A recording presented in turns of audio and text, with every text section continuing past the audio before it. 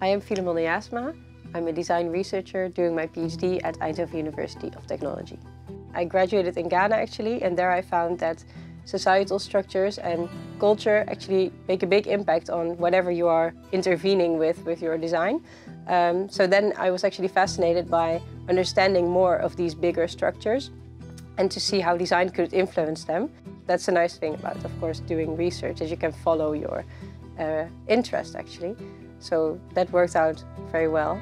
I was able to realize quite big interactive discussion sessions with my interactive table system with real clients, real partners and multi-stakeholders who are talking about real public issues, and to be able to have an impact on what's happening in society and at the same time and do analysis and do research on those topics.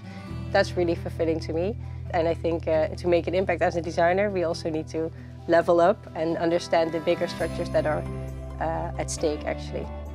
I am Philémonne Jaasma. I'm a design researcher and industrial design alumna of TU Eindhoven.